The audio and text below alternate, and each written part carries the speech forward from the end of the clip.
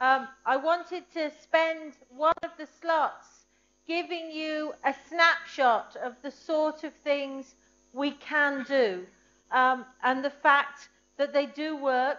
At the heart, they have the same mechanics as we saw right at the beginning of the very first lecture. So we do very similar things in similar ways. But clearly the mathematical machinery of proof becomes more cumbersome, and that's clearly outside the scope of this course. But I did want to show you the type of problems that we can work with and see the kind of robust things we can do that are aligned with grand challenges and aligned with the need to tackle these big, overarching societal problems, which will undoubtedly be a core part of the agenda for the coming years. What I'm doing in this last session, and you'll be glad to know that it isn't mathematical really at all. A lot of the mathematics is at the level we have seen. Certainly in the second presentation I will give, there'll be two presentations relating to two different biological systems. I say they're different. Actually, they have a lot of similarities. The similarity is that both of these studies relate to our immune system. The immune system is the thing that keeps us well. It's the thing when I come to a new environment, traveling to Roorkee, there are different illnesses here than there would be in London. My immune system is the thing that is able to keep me well, respond to the changes, and make sure I stay healthy. Clearly, for some people, the immune system does not work in all situations. There can be a number of reasons for this, and we will look at a couple of cases. The first one is we're looking at psoriasis. This is actually an immune-related disease. So it is something that relates to the immune system effectively responding to something in a bad way. So the immune system doing something as a response which is not what it is required. It is called autoimmune disease, when effectively the immune system turns on the body and does something undesirable, usually because someone has some sort of either hereditary or other disease or problem, of which psoriasis is a particular one. The second study relates to HIV, when the immune system is unable to operate as it should.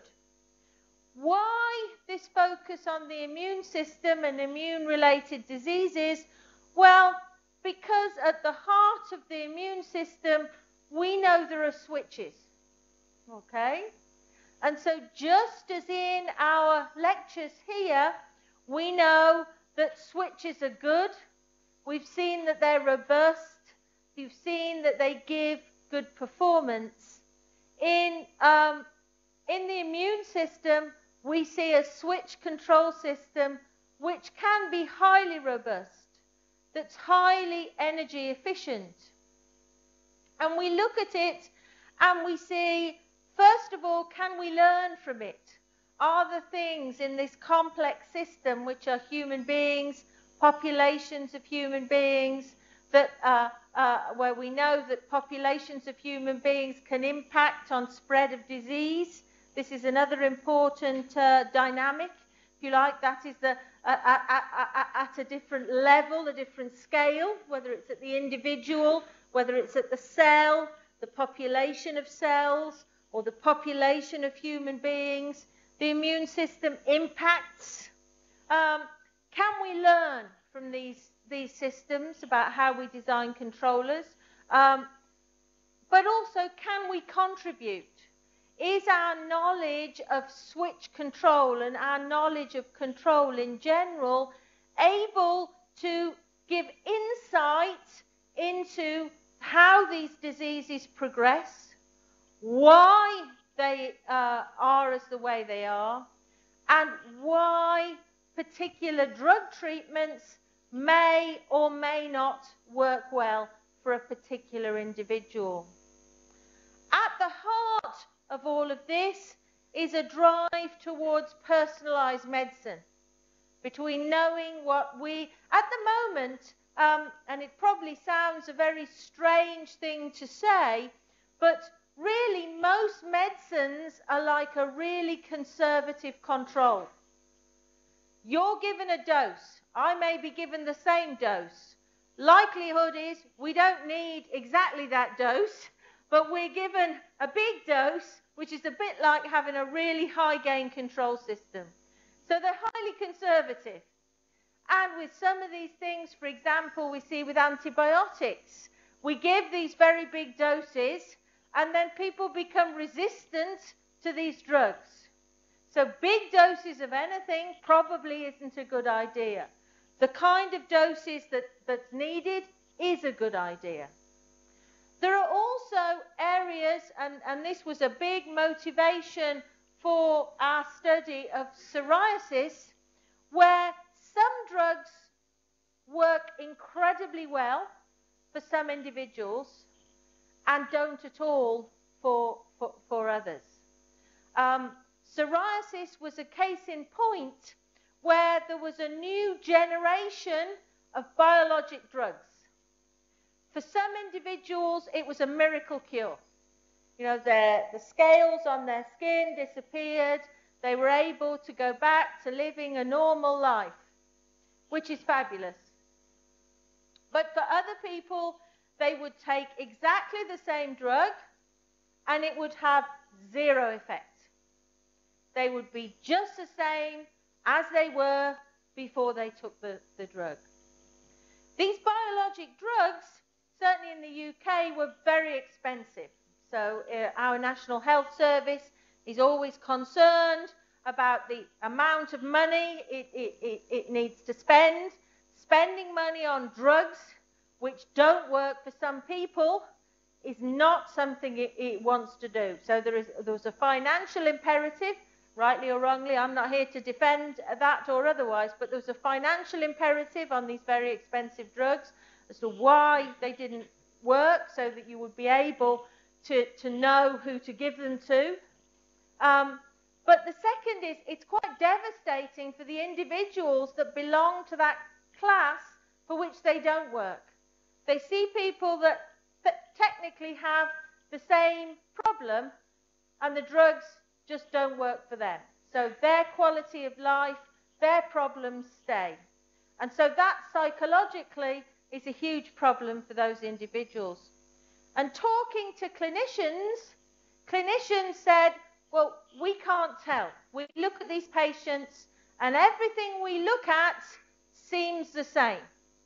So we don't know, there's nothing we can see in either of these patients that would say why patient A it would be successful and why for patient B it wouldn't. And initially, a big data approach was tried. We talked about this, intelligence, big data. There's a massive project called PSORT. I think it's still ongoing, put together by the drug companies, various universities, the health service, to try and collect data on people who have psoriasis, people who don't have psoriasis, and try and work out what was special about the people for whom the drug treatment was successful, and what was special for the people for whom the drug treatment didn't work at all. And this, just like the doctors, to the last I saw, unless something's happened very recently, didn't yield anything at all. There was nothing coming through looking at that data saying, we know this happened to these people, or this is a characteristic of these people. So nobody knows why these biologic drugs are successful for some people and not for other people. And they'd really like to know why.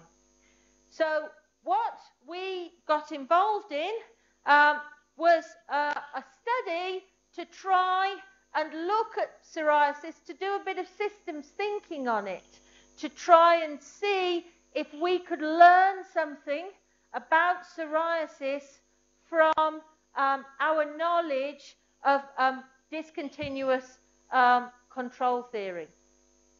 So I'm going to say a little bit about psoriasis initially, and I'm going to show that it really is a complex network. The problem with it's a real problem making these presentations in this area, because if I go and talk to medics and biologists, which I do, they know nothing about control. Typical biologists in the UK never studied any maths after age 16. So for them, control is tricky, you know. I come and talk to control engineers, certainly in the UK, and engineers about this. Often, they didn't study any biology since they were 16 either. So we have a real problem in these interdisciplinary spaces, because the language is really difficult. We often just have part of the language. So and bearing in mind, for some of you, English is certainly not your first language. It makes it even more difficult. So bear with me. I'll make the key points. There will be some things on the slides which you can take in or not, depending on your background in biology. But it shouldn't detract from being able to understand what we're doing. But we will say a little bit about our modelling approach that we used. We didn't do the modelling. Some mathematical modellers who work with biologists did it. Because likewise, my biology is not at a high level. It's higher than it was since I started to work in this area, but it's still not up to doing biological modelling of these very, very complex systems. And then we'll have a little look at a control systems perspective on the problem.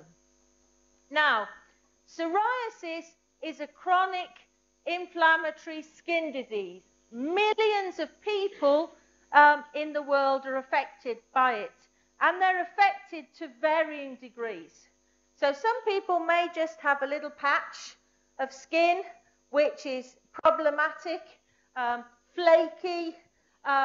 Clearly, that's not desirable, it's not nice for them, but they may well be able to carry on working, interacting just as we are.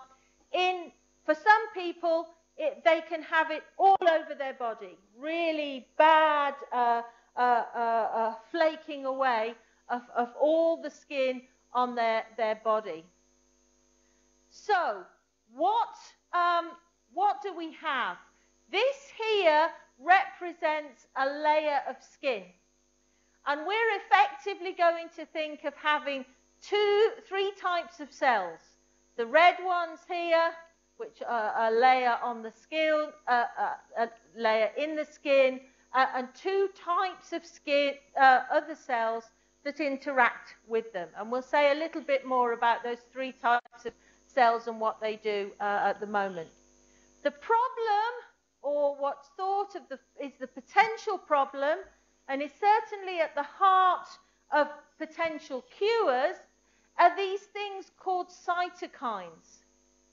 And it's thought to be effectively a breakdown in the cytokines that causes psoriasis. So basically, rather than signaling a healthy growth rate of skin, you can think of them almost as being like out of control and growing far more skin than you need to grow, so that it's flaking away in that way. People who are severely affected are affected not just physically but psychologically. You know, it would affect just looking at someone, you would see them, they would be very different, they might feel awkward, and it's also incredibly painful, so difficult to manage. So both physically but also psychologically, it's difficult to cope with. You can't see it very well, but that's a picture of skin with psoriasis. So the red here, there, patches are scaly patches due to these cytokines effectively being out of control. And you can see the difference here from healthy skin to skin with psoriasis. You see the flakes here coming off here, which are usually called scales, plaques that are embedded in the skin, and then the inflamed skin here. And you can see the problem, this layer here is really out of control compared to here. You know, we've got a much fatter layer here where these cytokines are not effectively regulating the growth and development of the skin. So we can think of cytokines as being like an actuator, okay? And effectively, drug treatments, and certainly these biologic drug treatments, fundamentally what they try and do is they try and actuate particular cytokines. So you can think of the drug treatment as effectively being like a control signal that's applied to an actuator, which is a cytokine that tries to mediate this growth. And particular biologic drugs target particular cytokines, so trying to get them to behave in particular ways. So it's a bit like a control problem. It might not look like a classical control problem, but effectively, in a human like me, when I've got a healthy immune system, I have good feedback control in that immune system. I have switches that are working incredibly well, and I'm very lucky to be healthy. In someone with psoriasis, their immune system is not working well. It is attacking their own cells, so it is doing undesirable things with the cells of the individual, causing them, in a simplistic way, to grow at a much greater rate. So they have a deficient feedback control. The drug treatment is like an outer loop, an additional feedback control. So the drug treatment is a feedback control that is trying to mediate the cytokines. So it's like an outer loop control system. So we were interested in trying to understand how the system responds to these biologic therapies, to try and understand why, for some people, it's fine, and they go from a diseased equilibrium to a normal equilibrium, which fundamentally is what it's about, and why, for some, it doesn't. And you've got to, it's an interesting point to note. The immune system is incredibly robust, okay? So the healthy, steady state is incredibly robust. If you are an individual with an autoimmune disease whereby you don't live in that healthy equilibrium of the immune system, think of it as living in another equilibrium. That equilibrium is also highly robust. Okay? Which is why these diseases these autoimmune diseases are really quite difficult to eradicate, because you think, well, this is a control problem. Why don't I move from this unhealthy equilibrium to this healthy one? Well, the problem is that's really difficult to do. And you've only got to look at some of the drug treatments that are used for psoriasis to know why. Many of them are pastes and creams. They make they make it less bad. So in effect, they're affecting the region it operates in. They are not able to move it to the healthy equilibrium.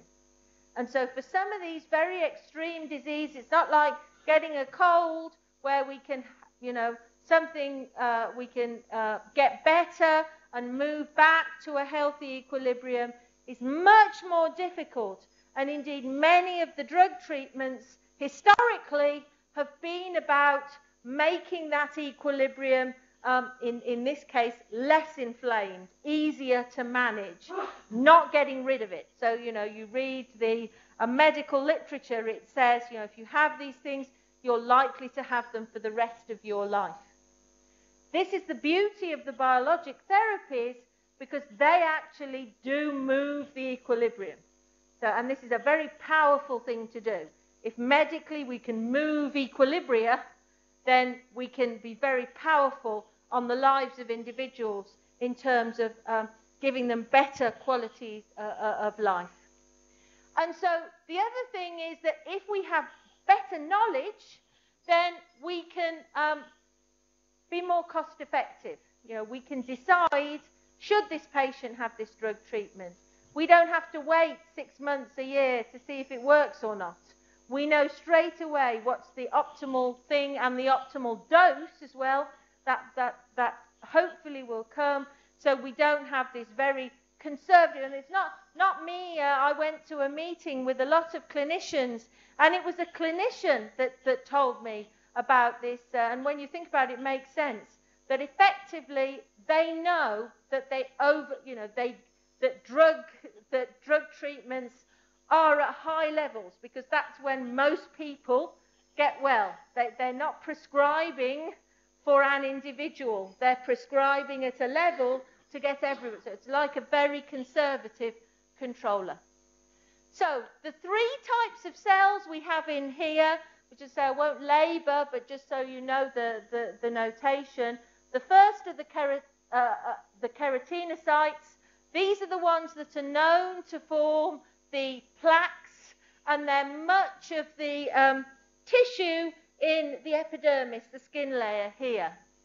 T cells, which relate to our immune system. So T cells are often incredibly good things. It's the T cells we'll see in the HIV study. They circulate in the body, hopefully doing good things, but sometimes doing less good things. And then, if things go wrong, and then dendritic cells, which we know produce cytokines.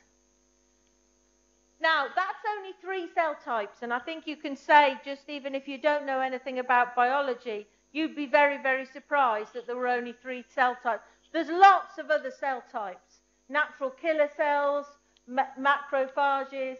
The issue with some of these other cells is even the biologists don't know what they do. So for anything where there wasn't biological strong evidence for what it did in this psoriasis domain, we ignored it.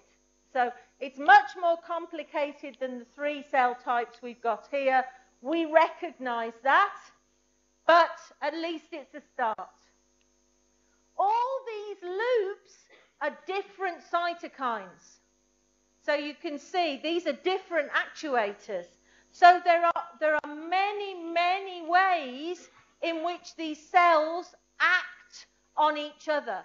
So they either activate or they inhibit cell production, and there are lots of them. So how did we cope with that? We clearly couldn't have 3 cells and deal with all of these. What we did was we split the problem down and just looked at the impact of the cytokines that the biologic drugs were targeting, because that seemed, the drug companies had identified these cytokines as being good candidates to be actuators to if you like, respond to psoriasis. And so we used the same ones they were targeting in our analysis. But as you can see, there are loads more. And we don't really know how. We're not biologists. We don't know how. But we chose some that were ones targeted by the drug companies. So we wanted to know, can we develop a system model that incorporates known behavior? Does it have a normal steady state? Does it have a steady state that corresponds to psoriasis. So can we model, and clearly it is a system, it isn't that someone with psoriasis and someone without psoriasis are different, they're both human beings, so we needed to be able to see a model that was a single model that could have both steady states depending on the cytokines. And then the second question we wanted to ask was, well, if we could find that model, can we do some control analysis where we regard the cytokines as actuators so that we could look at what happens to the cell population under the assumption that cytokine dynamics are faster than the cell dynamics. And that's typically what we do with, say, an aircraft. Very rarely when we design an aircraft do we include the dynamics of all the actuators. We might test in that domain, but typically we wouldn't use them. So we're saying, well, the cytokines are actuators, like my aircraft actuators. They will have dynamics, but I'm assuming that's much, much faster than how the cells are behaving themselves. So we made our biological collaborators made some assumptions on the biology, which I've put there for completeness. The first assumption is around the types of activity that impact on our system, which are cell migration, proliferation, differentiation, and apoptosis, where apoptosis effectively means cell death when cells die. The rate of migration is independent of the local concentration, whereas the rate of proliferation and differentiation is dependent on the existing population. And cell death is a stochastic event at the level of individual cells. Back to something we can perhaps recognize, and I deliberately haven't put lots of things in there. Fundamentally, it says that each cell population roughly looks like this. Okay? So each cell population will have some dynamics, which will depend on the rate of increase in the cell population X. We will have something here, a linear term, which is governed by the rate of increase by these cytokine-mediated differentiation and proliferation events. C is the net rate of net rate of decrease in X due to the cytokines killing particular cells. And mu X represents the effects of additional cell death due to non-modeled processes. So lots of things affecting that cell dynamics. So what we could do is, based on that interaction diagram that I wrote, the one with all the cytokines flowing around, we can look at what happens at the level of each of those three population cell populations. And we used a particular, or we didn't use it, the team used a particular modeling approach from biology. So this was an approach they had used to model other biological phenomena. As I said, we looked at different cytokines. So you could have the different cytokines contributing to the same process, but having different effects. And we modeled this as a multiplication of terms. So you can have something where one cytokine causes the cells to proliferate, another cytokine causes it to inhibit. Well, the net effect, we multiplied the two together. So within this framework, these functions here, so all the F's are potentially nonlinear things, okay? As are the G's. So we've got lots of nonlinear functions here from the interaction diagram, we can see which of the populations impact on each other. It was possible to write down a low order, so in some senses, relatively straightforward model, but relatively complex, potentially nonlinear model of the cell dynamics. One of the things we wanted to do was to focus on psoriasis. We knew what we wanted to do, and so what we did was we focused down only on 4 cytokines at any point in our study. So for all those interactions we had, we looked at the key ones, and they were, as I said before, determined from the impact of what we knew drug companies were doing. So drug companies were looking at these cytokines as for therapeutic development of therapeutic treatments. We assumed they were actuators, and I'm only going to consider one. I'm going to consider when IL-23 is the actuator, because even just for one, we need all those parameters in theory, but actually we did some simplification. We were wanting to solve it as a control problem, so we thought about a control UP. Now, this is effectively the action of a cytokine, so it isn't really something that we may be in a position to design. So we don't want to think of it as a design control, but it's certainly an injection that's being given, okay? So the effects of IL-23 on K were lumped into this single parameter, which we call UP, which we can think a bit like a control signal. So for us, it's the thing we're trying to actuate to see what happens. If you look at the IL-23 diagram, you can see that the system simplifies a great deal from that hugely complicated one we had at the start. And we had some simplifications that we took from doing a range of things. I mean, the problem with modeling biology is often a lot isn't known. Parameters that are known and things that are known are done by different experimental people under different conditions.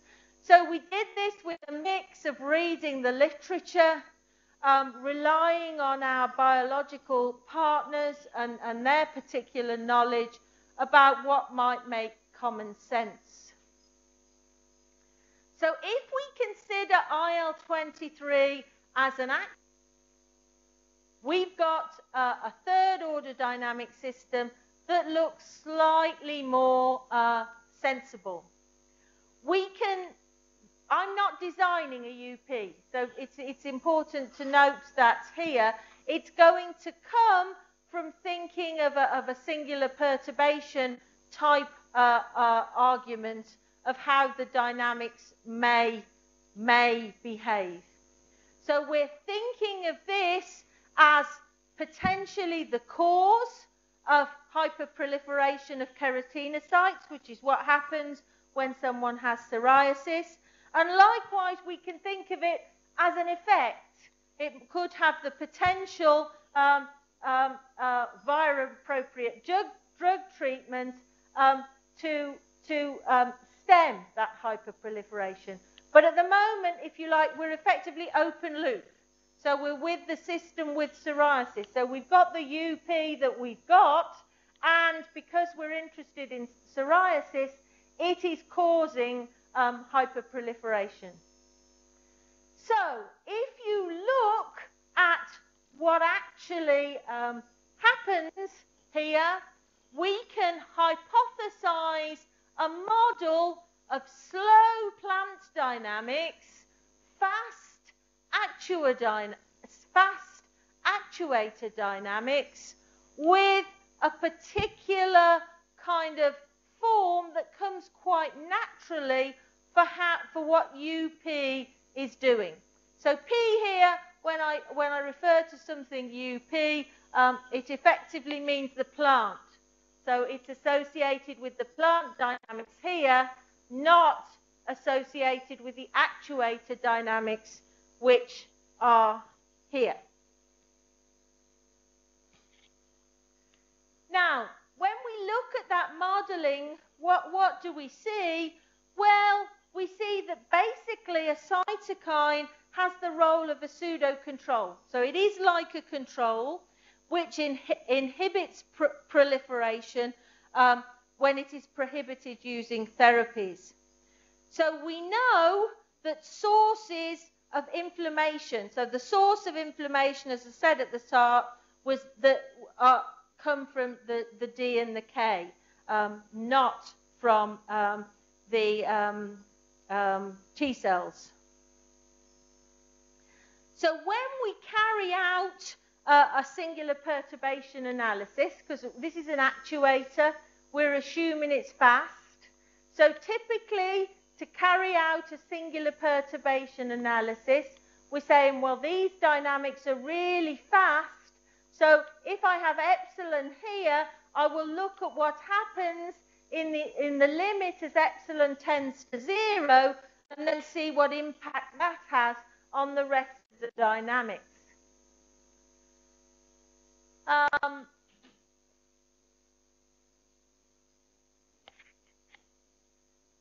won't go into this. So, what do we have if we do this? I don't think it's necessarily, but some people who know about singular perturbation analysis, that part will be trivial. If you don't know about singular perturbation analysis, this isn't the moment to learn about it. The singular perturbation analysis, as I say, just effectively takes out the actuator dynamics, assumes the derivative goes to 0, and moderates the rest of the dynamics accordingly. And so when you've done this, you end up with equilibria here, which do have the kind of behavior which have been suggested by the study of immunity. So the fact that these biologic drugs are targeting these cytokines, as you might think, these are clever people, is right. The cytokines potentially are a fast actuator, and as a fast actuator, they give us a biologically meaningful type of equilibrium for this particular cytokine, IL-23. So, that was quite positive. That was the first result we had. We could show that these cytokines were acting like control, that they were like fast actuators, and we could formulate it as a control problem. We looked we extended our control problem now to say, well, is a finite time control perspective helpful? What do I mean by that? I mean, we have talked about being able to deliver systems to 0 in finite time. We talk about S going to 0 in finite time, rather than asymptotically. Much of the control community talks about asymptotic stabilization. When we're dealing with biological phenomena, such as cell death or numbers of cells, it's clearly a finite time behavior. You know, there is a time when there are 0 cells. They don't go in the limit tending to infinity, as time tends to infinity, getting smaller and smaller and smaller, like a signal on a DC motor. So the question we asked ourselves was, is a finite time control perspective helpful? Now, if you look at the model we developed, it's quite involved. And a lot of people have said about finite time control results, they've said, well, these are very technical. We didn't talk much about the technicalities of how we prove finite time control. but they're quite technical, and we saw in some of the things just before lunch, some, fierce-looking things that we have to satisfy. The point to note about this system is that even as it's an enormously challenging problem, it maps to any of the biological problems I've considered, and finite time properties hold naturally from the model. So that was the big bonus we got. So people saying all this about, it's much better to think about asymptotic stability. It's easy. Linear systems are easy. Biology is sophisticated. It has evolved over many, many years to be highly efficient. And along the way, it's highly nonlinear. And so what we found, and we'll see why, that finite time results that people would say, from the control perspective, who would ever use this for the overhead? It's much, much more complicated. They're naturally satisfied by some of these biological systems. So what we expect to happen from biology, that it's a finite time behavior, it actually is. So in order to study this finite time behavior in our model of psoriasis, we used a modified version of the Michaelis-Menten function. If you look, it's very, very similar to the kind of switch we were dealing with. So biologists have been using this kind of, and indeed biochemists have been using this kind of growth curve for years. But it's exactly what we use in our smooth variable structure control. So it's just exactly the same as a smooth variable structure control. And so what we used was a non-Lipschitz modification of this, which would give us finite time control. Okay? Now, what is the main difference between those two functions? Well, here's the main difference. The slope at x equals 0 is infinite as it's non-Lipschitz, whereas the second one has a slope everywhere. So here, this has this one here has slope, infinite slope. So, okay, which is a very small technicality, I would say, in terms of the mathematics. Some biologists get quite excited that, in a bad way, when they see that we've changed the function. But effectively, we've just said, well, it doesn't have infinite slope. If you look at the model with corresponding non-Lipschitz growth dynamics imposed, so that we can actually have finite time stability, we can see there's almost no difference at all.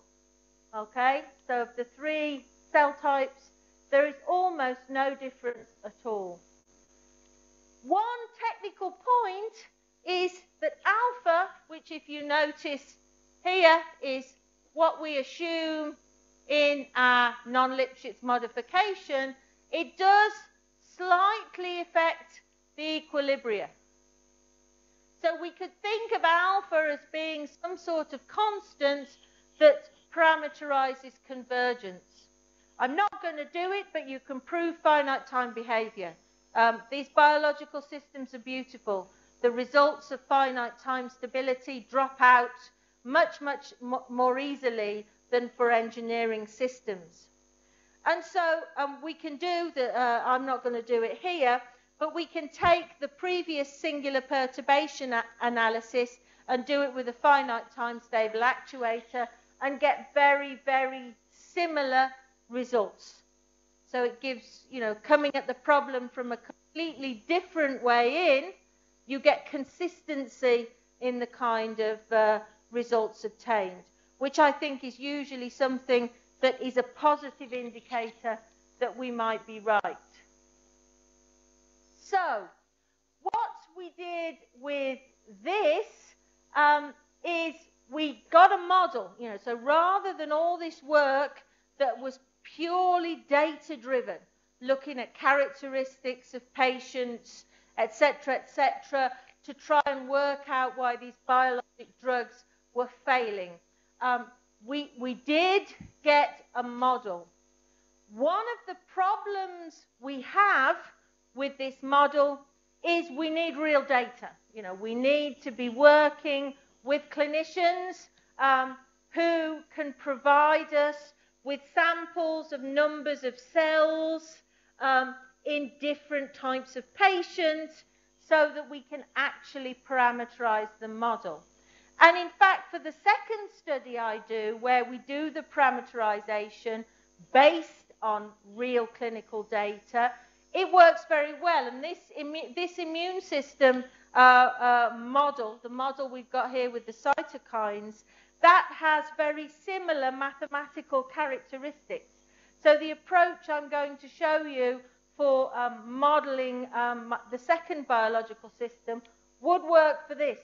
The problem we have is that we don't have the data. So really what we need is more information. And one of the things, that was how I first got to know Sohom when he came to work with me at Kent. Some of the work we did together there showed that initial conditions might be incredibly important. So that you might be in the unhealthy equilibrium. So you knew you were in the basin of attraction of that unhealthy equilibrium corresponding to that psoriasis state. But within that domain, there were some areas where it was much more desirable to be than others when it came to the action of the cytokines being able to tailor the dynamics. So there were areas where it was highly invariant. So if you were at certain initial conditions, you were just pulled into the unhealthy equilibrium, you stayed there. There were other regions where if your initial conditions were, and they were very slightly different, so very small changes in initial conditions could get very big changes in terms of the equilibrium you went to. So we have a potential to be able to explore how variations, very small variations in initial conditions, actually could be explaining to some degree why some patients, we certainly saw it in the dynamics, as to why some patients might find biologic drugs a miracle cure and why other patients may not. Okay, so I don't know, have you got any questions on that particular one? This next one's less heavy with the notation. And also, I think once you've done the first one, it's...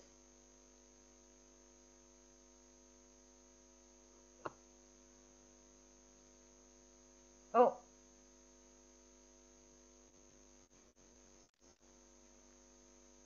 Okay. So this one relates to some work that we did, again, on the immune system. The reason I switched in some respects, I mean, we started off with this psoriasis problem. I had a systems biologist collaborator who was very interested in the psoriasis, so that was my starting point. But having become interested in these switches, I knew that I wanted, or rather interested in these switches in biology. I've always been motivated by trying to do real things, so things that mattered rather than things that were just theoretical. Because the study you see, the previous one that we just presented, we got some stuff from the literature, but really we didn't have the clinical collaborators to let us have real data on cells in scaly plaques across a treatment which we really needed. But we could get data for the case of another immune problem, which was the case of HIV. And there were big clinical trials which I could get access to test the hypothesis that this is really a discontinuous control, and the discontinuous control methods we use to decide whether a sliding mode controller would converge or not, whether they could be used to tell whether a treatment would be successful for a particular patient or not, depending on measurements at the start of the treatment. Okay? So is it possible to analyze the stability of that control problem as a feedback control problem by adopting a variable structure approach? So I want to remind us for a start about what is control engineering and of our switch control paradigm. And really to show that at the heart of the immune system is a switch control. And I shall appeal to an immunological model from a survey paper, so it's not my model. You'll look at it and think, goodness, that could have been a model we considered in our early bits of variable structure control. It isn't my model, just to show you that these switch control paradigms are inherent. And then we'll look at prediction of the containment of HIV infection using antiretroviral therapy. And there's two key things here. We need to estimate parameters at a patient level. So fundamentally what we do is we take the measurements, the clinical measurements that would be taken anyway on the drug, during treatment in the first few weeks of the trial. We use those to estimate the parameters of the immune system of an individual. So then at a level of a patient, we know how their immune system is responding to the drug treatment. And based on that, having found those, so we're effectively estimating a closed loop system. Okay, so they're taking the drugs, they're having these occasional blood tests. We're using the results from the blood tests to be able to predict that the parameters of that closed loop system. We then look at that closed loop system and say, is it convergent or not, using a variable structure control approach. And the test was to say, can we predict what the outcome would be at the end of 6 months just by looking at the modeling we'd done in the first month. So we looked at the first month, modeled, got the parameters, assessed the control system, and said, can we tell what's going to happen to these patients? And we had data from 2 clinical trials, one that was in France, one that was in the States, both trials of antiretroviral therapy. We did 2 trials because the French trial was very small, and all the patients, the drugs they were given, had a satisfactory outcome. So clearly, and we predicted a satisfactory outcome, but you know, the acid test is, can you predict the cases where there isn't? So we used the US trial as well, because in the US trial, there wasn't, there were patients for whom it failed, the drug treatment failed. And so we wanted to know, could we have said to either the patient or the clinicians, I'm sorry, this isn't going to work. So we are dealing with a closed loop system here. So we're dealing with a closed loop system, which is a patient undergoing drug treatment. And the closing of the loop is the drug treatment. So we're not designing a control, we are assuming that we can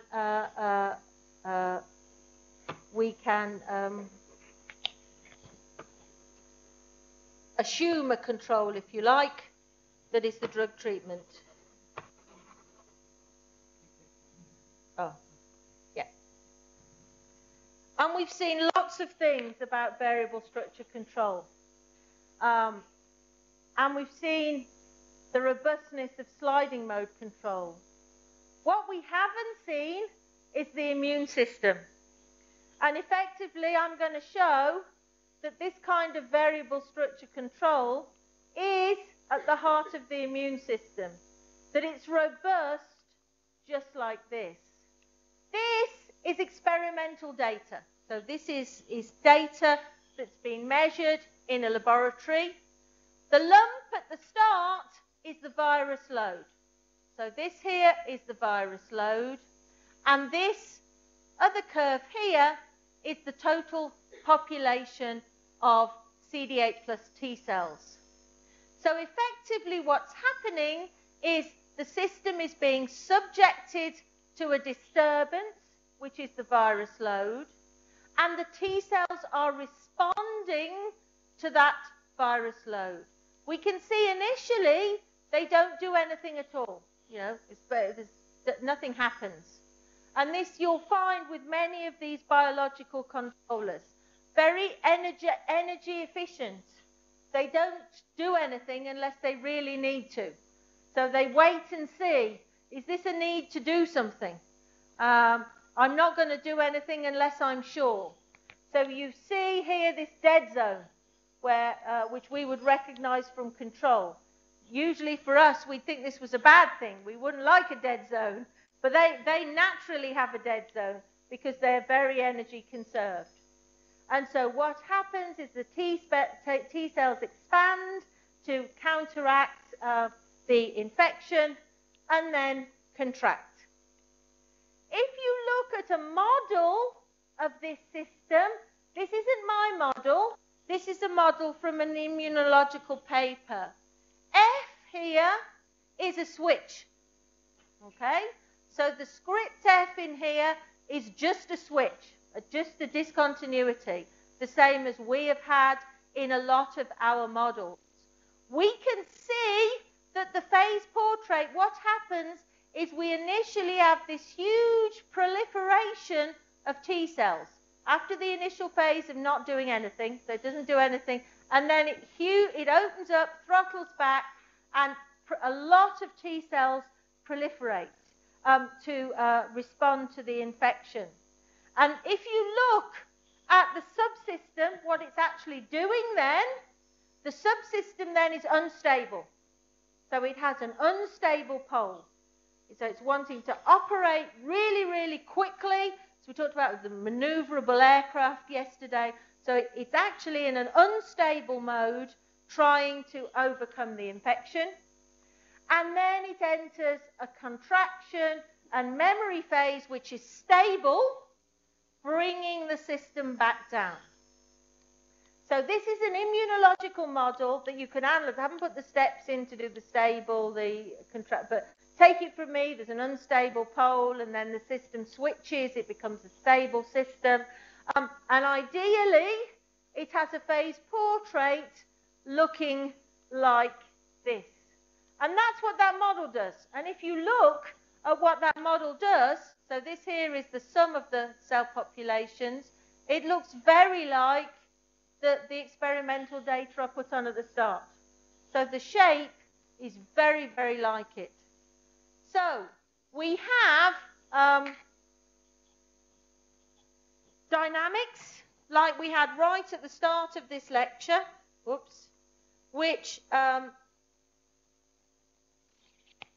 switches in them that switch between different types of behavior to achieve an objective. And so that's what the immune system does.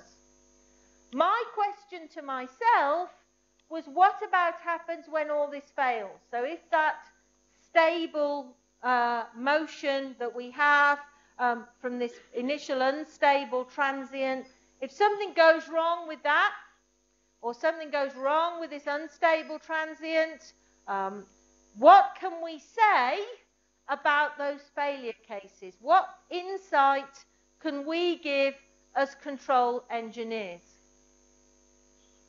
Now, in the literature, there are various models of HIV infection for patients undergoing antiretroviral therapy. So what we've used here is not our model. You know, we have used a model from biology.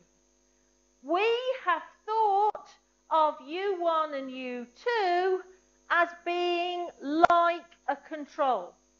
Okay? So we're thinking of the antiretroviral therapy as being like a control.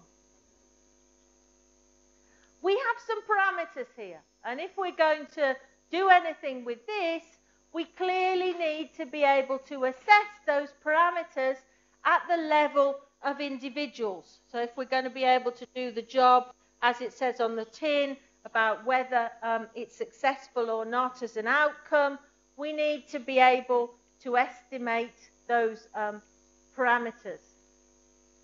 Now, what happens at the moment about this?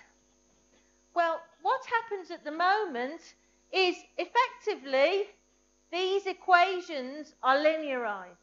So they're linearized and looked at the steady state. Okay?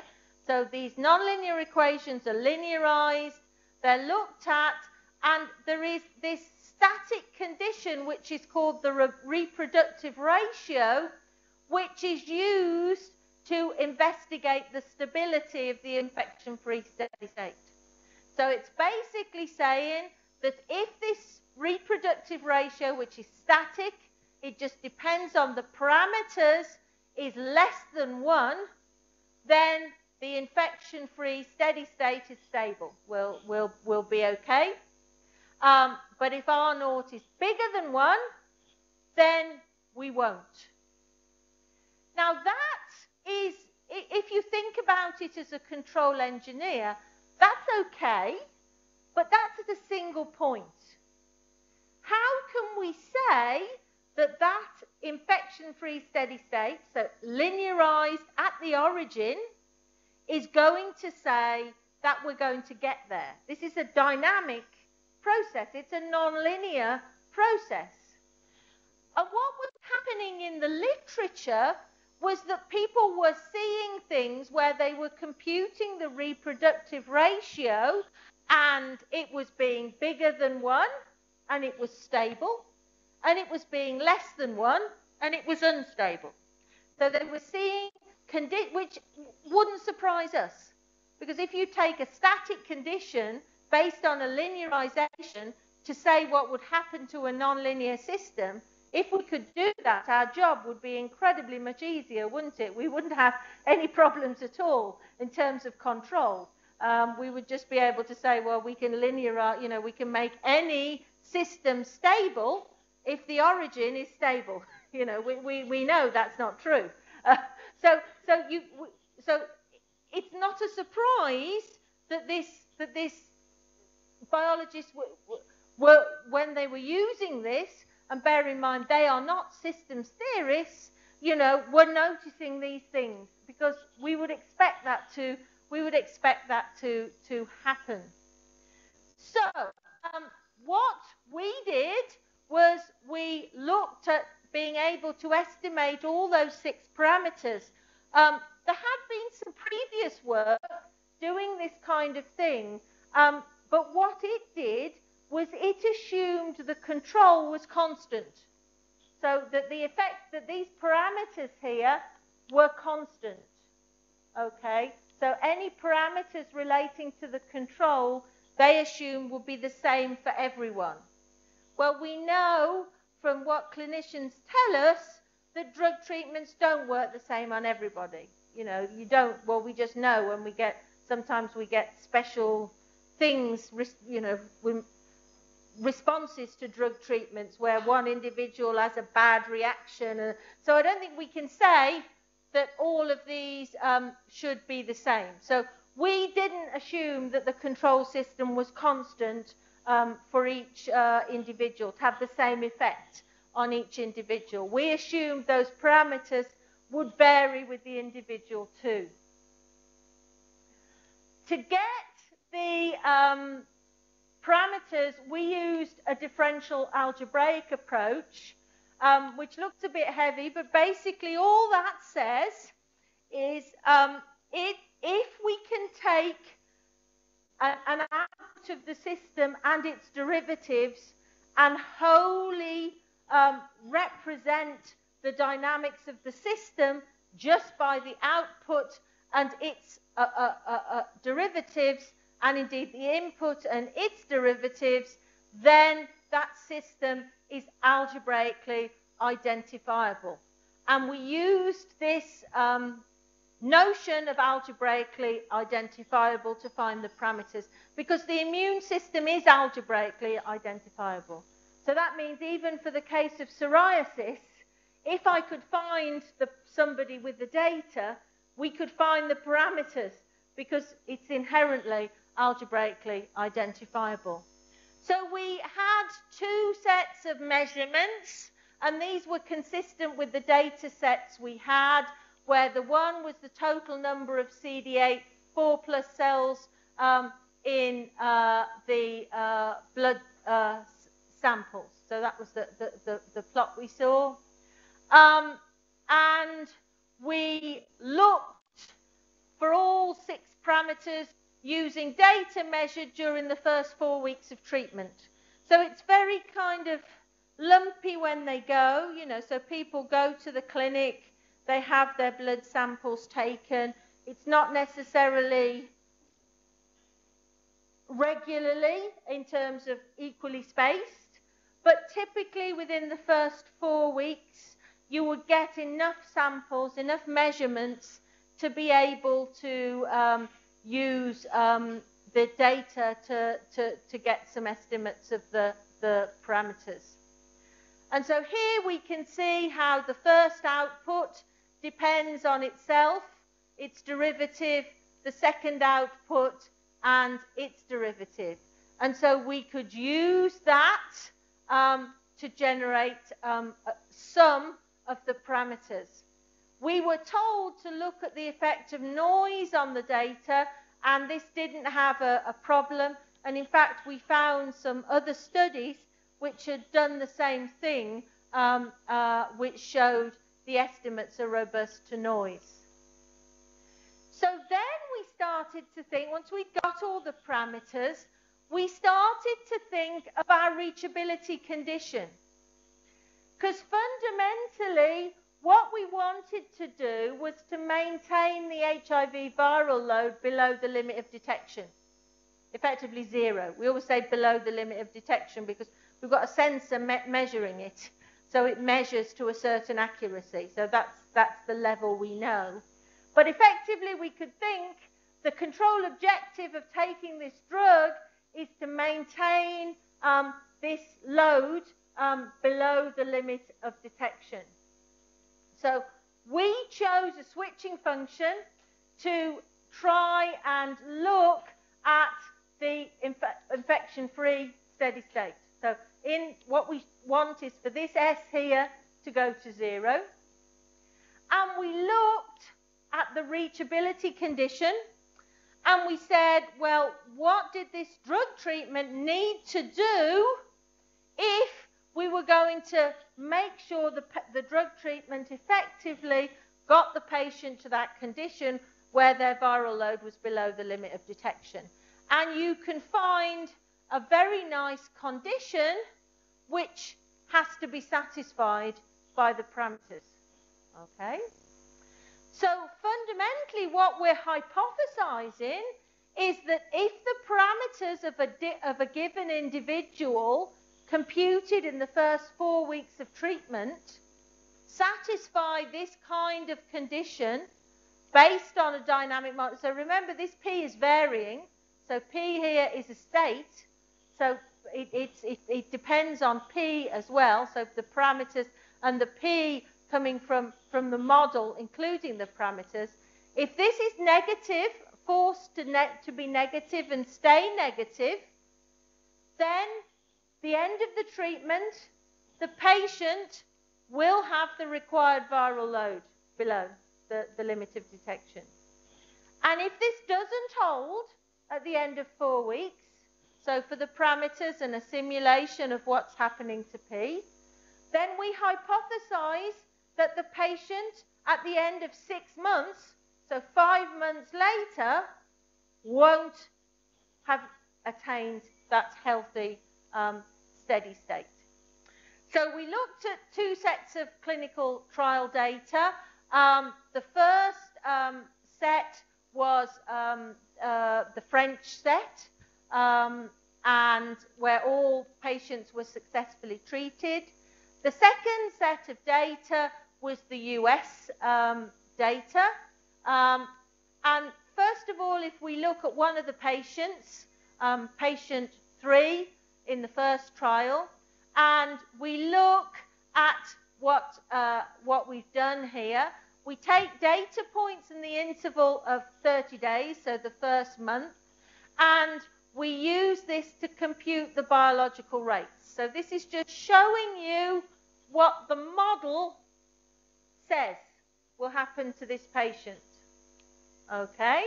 We've only used the data at the start to parameterize the model. Okay, so the data at the start has computed the parameters, and then this tells us what happens as the outcome for that particular patient. If we look at the reachability condition and what happens, here we have patient 2 in the second trial, which patient it was successful. We can see that for this patient, after an initial phase, the reachability condition becomes negative. Okay? So there's an initial transient, like we saw, of moving on to the sliding mode. It then stays negative and remains negative.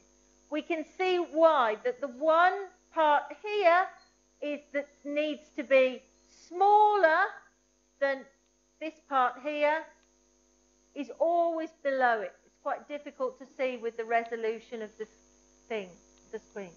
In this particular case, for this patient, the reproductive ratio is below 1. So the old test would say that this patient was healthy, would attain a steady state.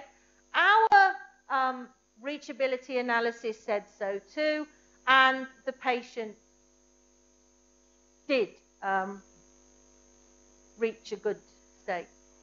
Let's take the case of a patient for which the treatment failed, and we see what happens. Well, straight away we can see that the switching function doesn't go to 0 at all. So, you know, there's no way that's going to 0. If we look at the reachability condition, we can see that the drug treatment initially looks as if it's doing the right thing. So it sends in the right direction, but it bounces out again. It's not sufficient to keep it less than 0. And in all the patients we saw for which the drug treatment didn't work, we very much saw this characteristic behavior. So this was very much a characteristic of what happened, that it bounced back and became positive. So all of the failure cases we could predict with good authority, not just knowing about the parameters, but looking at the signature, if you like, of what's happened with the reachability condition. What about patient 8? This is one of the funny types of where, you know, there are difficulties between analysis, clinical observation, and we can explain really well what happens here. Treatment is efficient as far as the clinician is concerned because the antiretroviral drugs have reduced the viral load below the level of detection. The reproductive ratio, however, is bigger than 1. So their test tells them this hasn't been successful. So we've got a clinical observation, which would be this is below the level of detection. I'm happy with this patient. And the test they use saying this hasn't been successful. Well, we can explain this by thinking about sliding mode control. Because if you think of what the level of detection is doing, it's putting a boundary layer. It's putting a boundary layer in there. So you can be below the level of detection, you can be within a boundary layer, and you cannot have removed the effects of the viral load. And when you looked at our analysis, this is what you saw. You saw a time evolution of the reachability condition that was consistent with having a boundary layer. And so this one, they're both right. So the clinician is right because it's within the boundary layer. The current test is also right because it hasn't gone to the origin. It's moving within a boundary layer. So there's difficulties of when we're, has this been clinically successful, or is there a problem for this patient? These patients are different. So they're not the same. It's not that it's gone to zero, as in the case of the first patient. It's not the case, as in the second patient, when it's not been successful. It's somewhere in between. It's constrained, but non-zero. And the parameters of the patient tell us that. We can look at the failure cases. These are some phase portraits of the failure cases. And we can see that what happens is the outcomes are hugely different patient to patient. So what happens as a steady state for different patients where it's not successful is very different. And perhaps we would expect that. Healthy, very consistent. So the patients for whom the drug treatment was successful, highly consistent. For the patients where it wasn't successful, highly variable. You've just got to look at the scales here to see the differences in dynamically what was happening. And of course it can be, as somebody at UCL was pointing out to me, one of the reasons why some of these treatments are not successful, which of course isn't modeled in our system, is because people don't take their drugs as they should. So, you might get the samples for them, but if they haven't been taking the drugs appropriately, then that might well be why there are some very different behaviors. And that's difficult to know. So I really like this study. Annette Annalone, who was one of my PhD students, must take a lot of the credit for the hard work with the simulations. He's gone on to work with immunologists, so he's gone into a clinical setting. But it's a really nice piece of work, I think, because we can take biological rates from limited patient data, very early stages of treatment, and we can generate personalized models of the immune system at the level of individual patients. We can also predict well. So, we can look and see what happens as a clinical outcome. And I think it shows that control engineering systems theory has a part to play in understanding disease and refining drug treatment and vaccine development. I was at a social event not so long ago with someone who is involved in the drug industry. So he's involved in developing pharmaceuticals. And he was saying they are recruiting as many physical modelers, people from a physics background these days, as they are from other backgrounds. So it's very much the future. And I think it's an area where we have a part to play, because these are discontinuous control systems. And so the things that we do so well and we know so well are playing a part. So I think we have a piece to offer that could be helpful. So I think that was everything I wanted to say. I'm happy to take questions now.